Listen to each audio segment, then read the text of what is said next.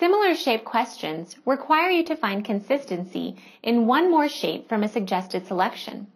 There will probably be more than one similarity between the shapes you're shown, so you need to work out which one matches the correct suggested shape.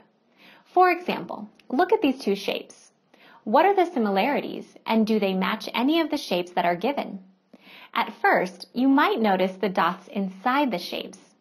This is a consistency. However, all the suggested answers have dots too, so that doesn't help us.